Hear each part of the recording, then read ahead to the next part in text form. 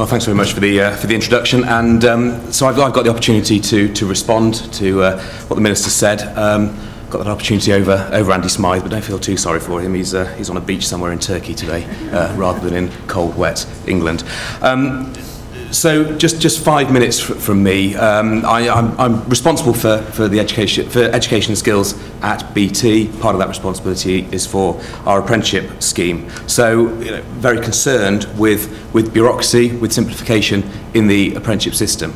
And it's important to us because we recruit large numbers of apprentices. We recruit on average 450 to 500 apprentices every year, and we also use apprenticeships to develop members of our existing workforce, putting many thousands of young people and more mature members of the workforce through training on apprenticeship programs every year.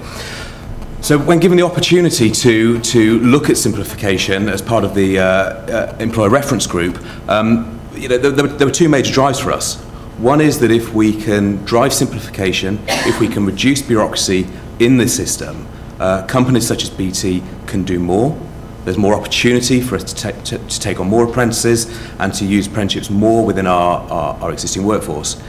But more importantly, because the likes of BT are already engaged in the system, more importantly, we show to those people who aren't yet engaged in the system, those large employers that aren't yet benefiting from apprenticeships and the value that apprentices bring to them, we show them the system isn't complicated and they can get engaged and enjoy the benefits of apprenticeships.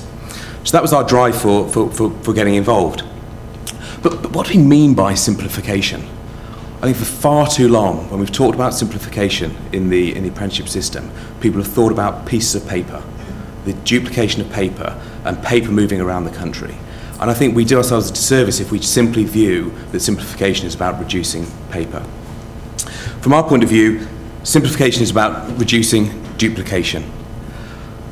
And there's two sorts of duplication. There's duplication between organisations that are involved in the system, between the funding body, the inspection body, and their regulators, asking for the same piece of information multiple times. And the other part of duplication is the system asking for information from large employers that we have to produce anyway as FTSE 100 or 250 companies. So those are the two parts of duplication we wanted to look at. And the other thing we wanted to look at was really making sure that whatever the system asked for from employers, whether it was data, whether it was processes, truly led to a better experience for the apprentice, truly led to ensuring that the public purse was well served and wasn't simply a number crunching exercise. So those are the things we looked at, and you'll have seen the outcome of the report. And we're certainly delighted to be part of the report. We're delighted to be involved in the outcome payments pilot, which I think is a huge step forward. And I think the Skills Funding Agency and National Apprenticeship Service should be really congratulated on taking the step to move to looking at outcome payments for large employers.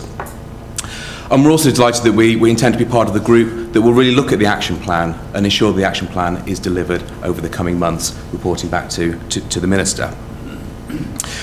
The key for me in this, though, is I've applauded the Skills Funding Agency and applauded the National Apprenticeship Service already. Real simplification and real benefit only comes when all of the organisations, all of the parties involved in the system drive towards simplification and drive towards lack of bureaucracy. And that's why it's particularly good that the Department for Business Innovation and Skills have that controlling piece to coordinate all parts of the system to make sure that they continue to drive towards simplification. So Trevor asked earlier on whether we should be optimistic, and I think the output of today is absolute optimism from our point of view. And we truly believe that if we can see the action plan seen through to completion, then more employers will benefit from the experience of taking on young people, and more young people will gain the benefit of being apprentices in this country.